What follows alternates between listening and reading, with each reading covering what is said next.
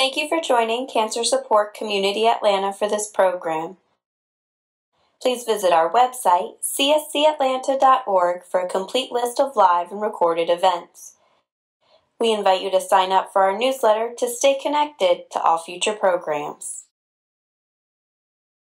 So today we are going to go over the gut health and the mind-body connection. It's an interesting topic, so hopefully you guys will learn a lot of stuff from it. So some of the objectives are to understand how gut health and the mind-body connection are related and to identify what can be done to mitigate the effects. So it's the song from the Pepto-Bismol commercial. It's like when you have nausea, heartburn, indigestion, upset stomach, diarrhea. Great singing, I know. But that song I just thought was so fitting because most people, when they hear it, they automatically think of Pepto-Bismol, but I think of our gut health and our mind-body connection because it's all so linked. So we're going to talk a little bit about that. Did you know that up to 60% of GI diseases are associated with stress? Stress can actually affect all systems of the body, including our cardiovascular system, our respiratory system, endocrine, our GI system, nervous system, muscular, and reproductive system. We like to generally think of emotions as either positive or negative emotions. So our positive emotions are things that can provide well-being and pleasure. So things like happiness, and our negative emotions can generate the opposite. So things like depression and anxiety. So what is the gut-brain axis? Well, it connects the brain to our GI tract.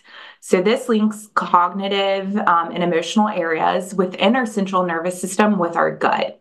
So the connection allows a two-way street in which the brain can drive changes in the gut environment and alter the microbial composition. And in turn, the gut microbiota can influence our emotional processors. So this communication between the central nervous system and the gut microbiota happen through what we call the vagus nerve. And I'm going to go over a diagram to make this make sense a little bit.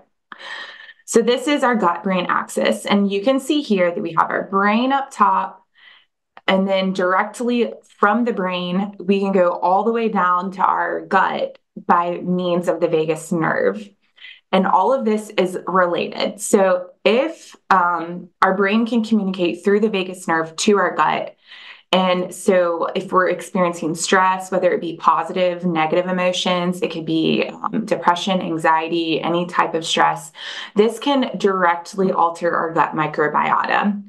On the other side, our gut microbiota can, if it's altered, it can directly lead to anxiety and depression and different mental health disorders. So it is, it's a cycle that we can get into, and it's like, how do we fix this? And how do we help our brain help our gut? And how do we help our gut help our brain? So this is, again, our vagus nerve. It is called our sixth sense. It carries a range of signals from the digestive system to the brain and vice versa. It is responsible for the regulation of things like digestion, heart rate, respiratory rate, coughing, sneezing, swallowing, and vomiting. The most important function is to bring information from our inner organs, so things like our heart, gut, liver, and lungs, to our brain. It represents an important link between nutrition and psychiatric, neurological, and inflammatory diseases. So the vagus nerve is, in fact, very important to our body, and it's stuff that we're learning more and more about. I do want to kind of go over the gut microbiome because I did talk about in one of our slides the gut microbiota. So let's kind of go over that to explain what that is. So the human body and the GI tract are inhabited by hundreds of trillions of microbes, which are collectively known as our gut microbiome. Some functions of our microbiome include metabolism of nutrients, protein synthesis, immunity. It also helps to regulate with homeostasis, so keeping our body the right temperature, just functioning basically regularly. Each person does have their own unique gut microbiome, so it's not one size fits all. Everyone's microbiome is different. And our microbiomes can be altered by various things. So things like infection, disease, our diet, antibiotics, stress and emotions, our brain, the environment, and also our genes. So what can we do to help? We can look at our diet. We can look at our supplementation.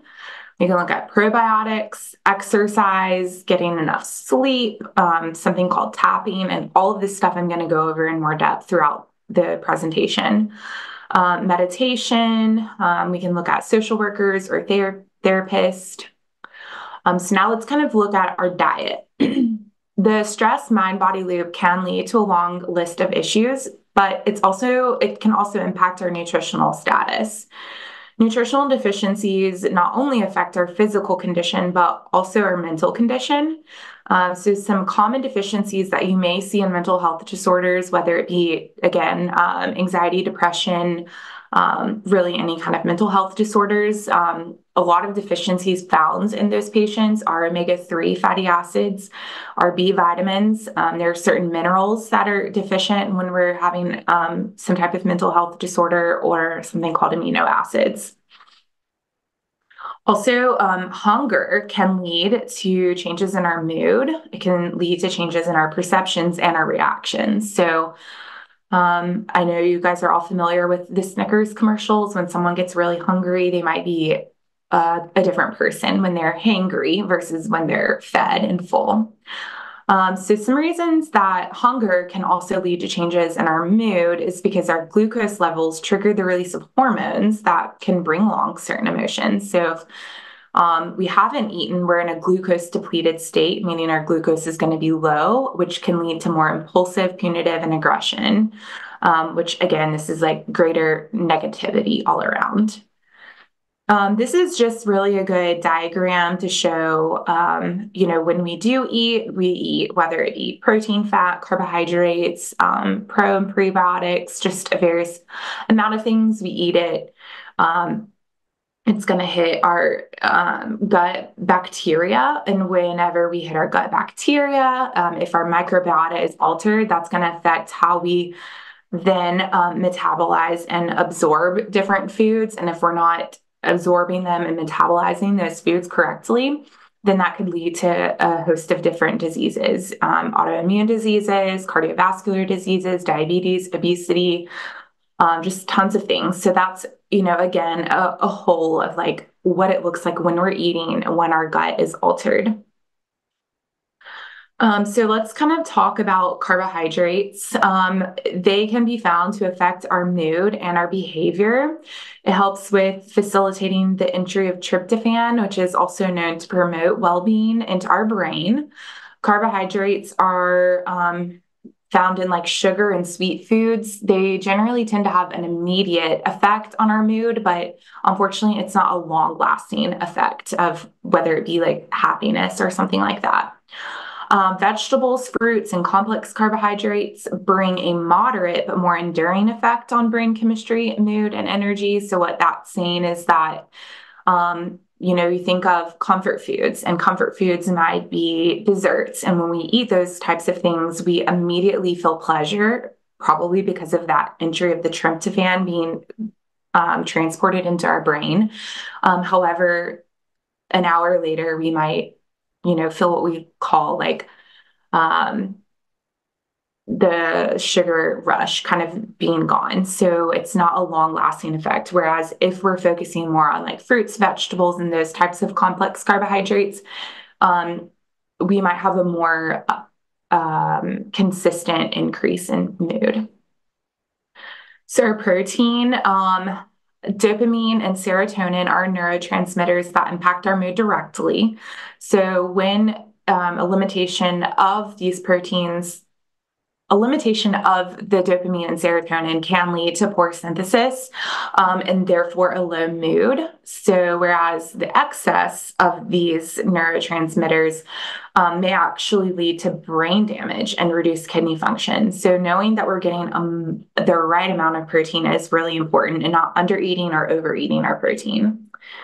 Protein in elevated proportion has been associated with higher changes in depression, whereas increased carbohydrate proportion shows less depression and more calmness. So that's also something to kind of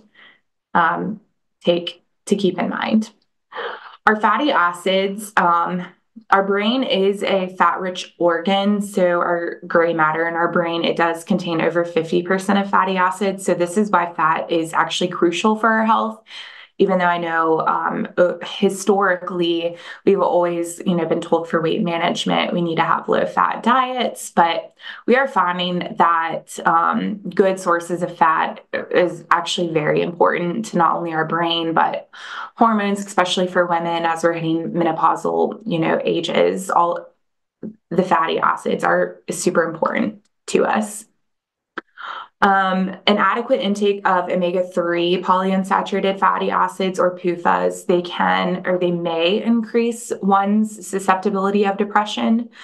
And also some other tips is that research is showing now that increased intake of omega-3 PUFAs may contribute to antidepressant effects and or resistance to depression through anti-inflammatory mechanisms.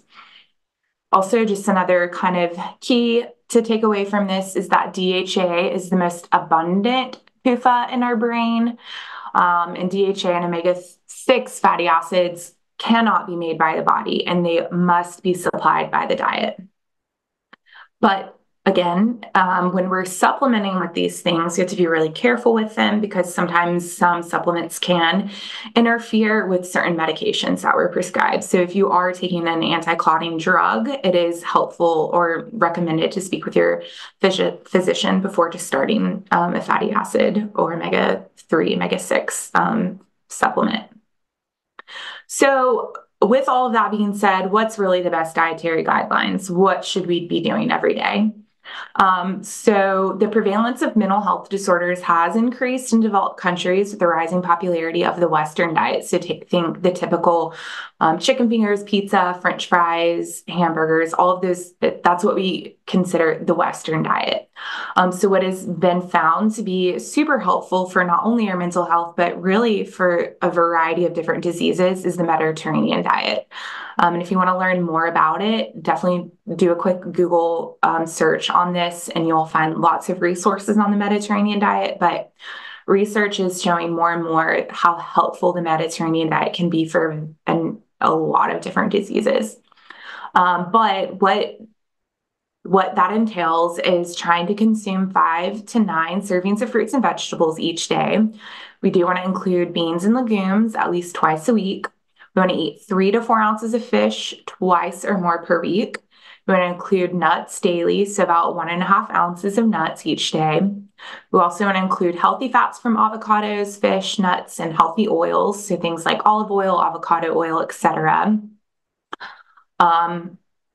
I would go ahead and add in there too, more and more people are kind of talking about our oils and just kind of being cautious with seed oils. So things like sunflower oil, canola oil, vegetable oil. Those are the oils that we want to kind of do more research on before using them. But generally, people are saying olive oil for lower cooking temperatures and avocado oil for the higher the higher cooking temperatures because of the smoke point. So things to kind of keep in mind there and just advocate to kind of do more research on those topics. And also avoiding processed foods. So anything basically that's in the middle aisle of the grocery store, we want to try to use with caution. So anything that's prepackaged, pre-processed, we just want to be careful with because of all of the added ingredients that are in there. And then also choosing whole grains. So brown rice instead of white rice, wheat bread instead of white bread, that kind of thing. And then also spice up your foods. So add things like garlic, ginger, turmeric, basil, oregano, really any kind of herbs and spices that you can stand. It's a great addition to your foods because they do help provide different properties. And then also decrease your alcohol intake. So It is recommended that women have 1 serving or less of alcohol per day and men 2 servings or less per day. And I did include here what a serving size actually is, because I know it can be easy when you're pouring yourself a glass of wine just to pour until it looks like it's a great serving for yourself. But really, our serving sizes are 1.5 fluid ounces of liquor, 12 fluid ounces of beer, and 5 ounces of wine. Okay, so let's get into the vitamins and minerals. Again, we did talk about different nutrient deficiencies and how that can lead to different mental health disorders. So, an overview of our vitamins and minerals that may lead to various mental health disorders are our B vitamins. So, things like folate, vitamin B1, B2, B6, and B12. And then our vitamin C, magnesium, selenium, zinc, and vitamin D. So our vitamin B1, when we're deficient in this, we might see it come out as poor concentration or a poor attention span. So if you're feeling like you're having any of these issues, it is good to focus on whole grains and certain vegetables that do contain your B1. If we're low in vitamin B3, we can see that come out as depression. And again, the food sources are the same, whole grains and vegetables. B5 deficiency, we could see that as a poor memory or easily being stressed. And again, whole vegetables and whole grains and whole vegetables would be helpful for that. B6 deficiency can look like irritability, poor memory, stress, or depression. Same thing, whole grains, and then this one, bananas. And then B12, deficiency in that can look like confusion, poor memory, and psychosis. So different food sources for B12 would be things like meat, fish, dairy products, and eggs. Folic acid. So this, if we have a deficiency in folic acid, may look like anxiety, depression, or psychosis. And food sources for that are leafy green vegetables. If we're deficient in vitamin C, that can look like depression for a lot of people. So food sources of that could be bell peppers, tomatoes, broccoli, cabbage, cauliflower, Brussels sprouts. It could also be fresh fruit, things like oranges, kiwis, lemons, grapefruits, and strawberries. If someone is deficient in magnesium, it may look like depression, it may look like irritability or insomnia. So sources of magnesium are things like green vegetables, nuts, and seeds. I did also just want to highlight, because this isn't a commonly known thing, but magnesium is 99% going to be stored within our bone or inside of our cells or intracellularly. So when we are going to the doctor and we're getting a normal magnesium lab drawn, it's 9 times out of 10 going to be serum magnesium that your doctor is drawing. Which you see here, that's magnesium. Our magnesium stores are only 1% going to be found in our serum labs. So it is important to find a doctor that you can talk to about this and try to figure out ways to do intracellular magnesium testing if you want to have your magnesium tested for accuracy. I've actually had my magnesium tested intracellularly, and mine was actually low, but my serum looked like it was normal. So I think that is really important for everyone to kind of know about and, maybe be mindful or think about whenever you're talking to your doctor about these labs. Selenium, this can look like irritability and depression. So food sources of selenium that we should be incorporating in our diet would be things like wheat germs, brewer's yeast, liver, fish, garlic, sunflower seeds, Brazil nuts, and whole grains.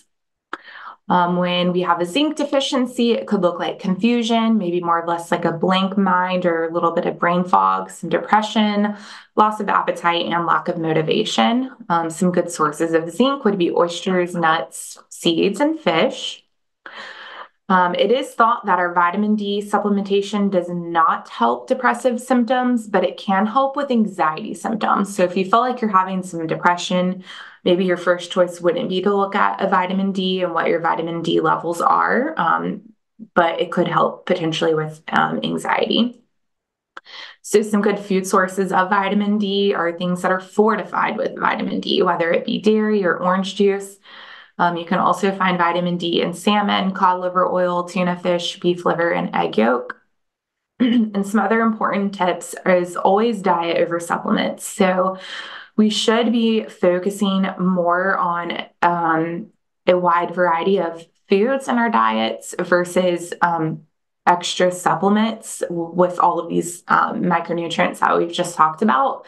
But there is a time and a place for supplements, and I do get that. But I do want everyone to be mindful that if you are going to start supplements, please, please, please talk with your dietitian or your doctor just to make sure that they're appropriate for you, because some of them can interfere with whether it be chemo regimens, certain medications. There are lots of things that it could interfere with. So prior to starting anything new, you definitely want to talk to a professional and make sure that this is the best for you.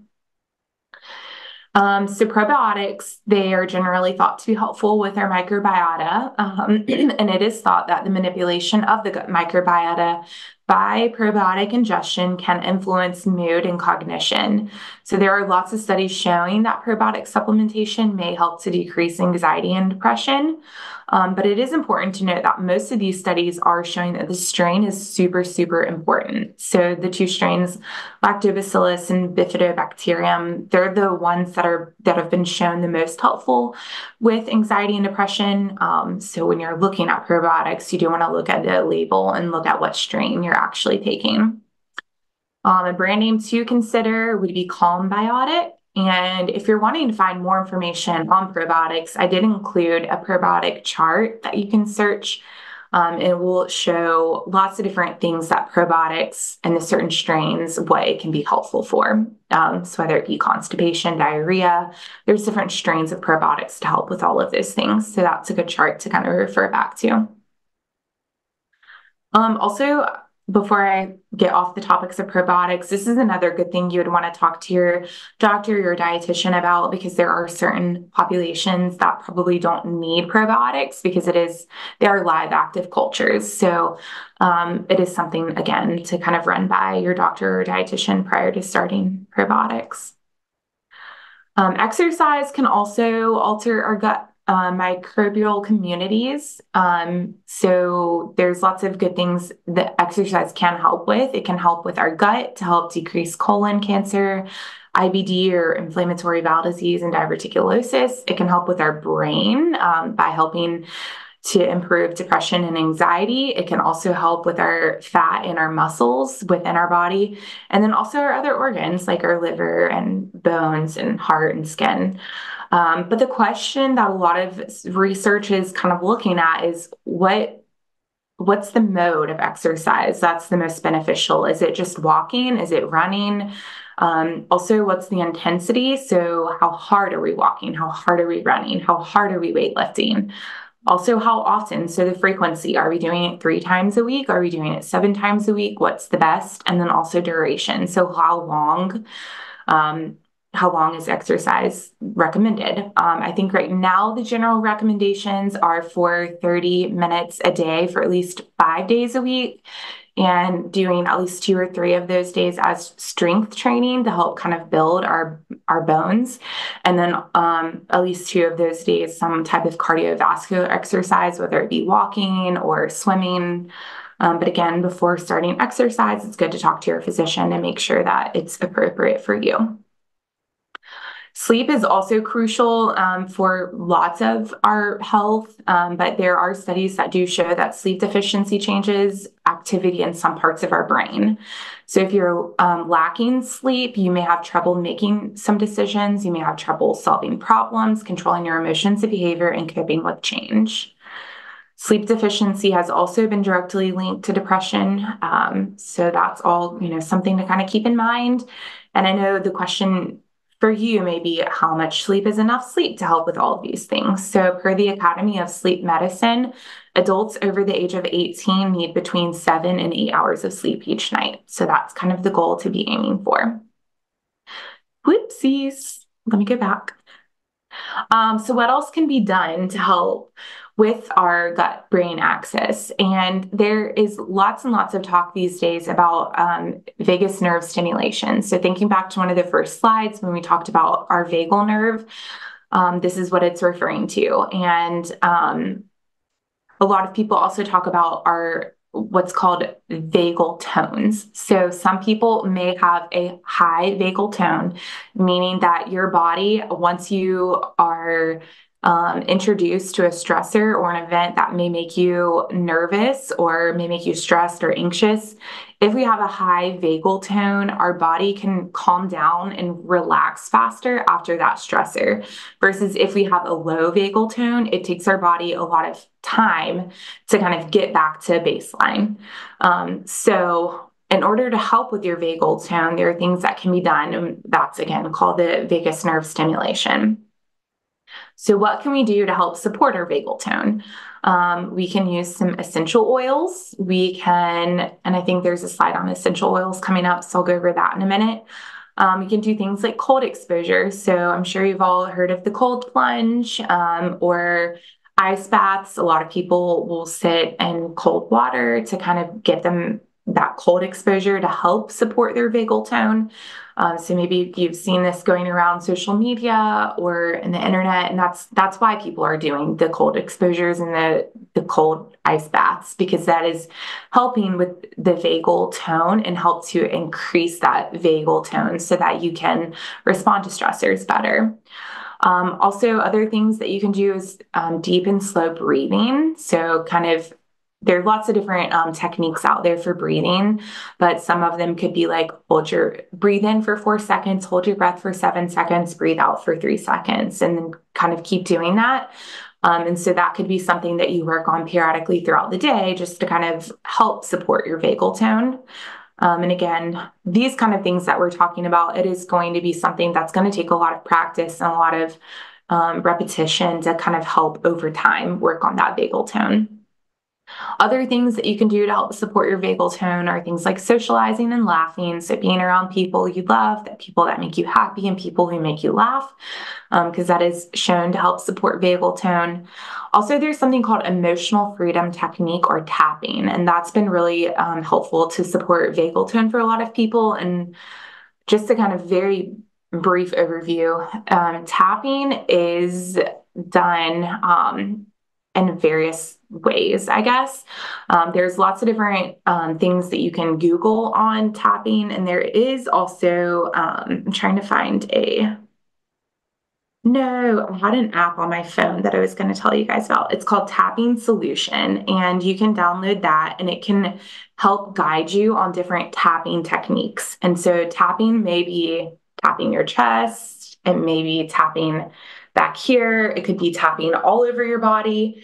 And that tapping is just over time going to help, and it can help support your vagal tone. Other things to support health vagal tone will be things like meditation. It's been super, super helpful for a lot of people. Yoga can be really helpful, massage, acupuncture, things also like grounding. This is a really easy thing that you can do for free at home every day.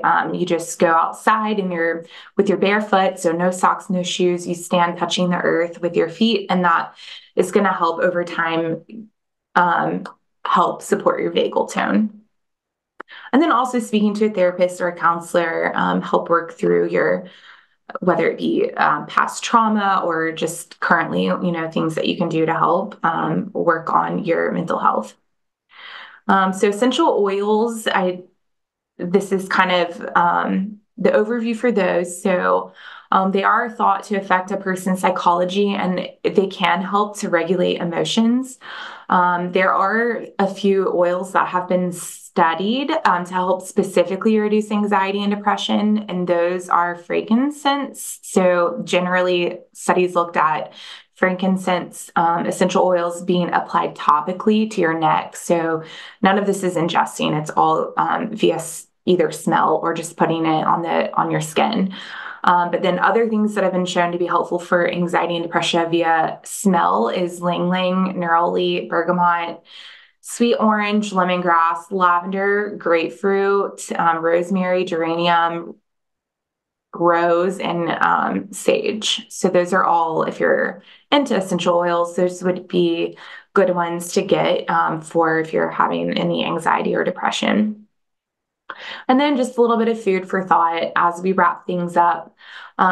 did think this is pretty interesting. So, based on Lowen's concept, one or a set of negative emotions over an extended period of time can actually lead to chronic illness. So, a lot of people, feel like what we're thinking in our head mentally, that can in turn have a huge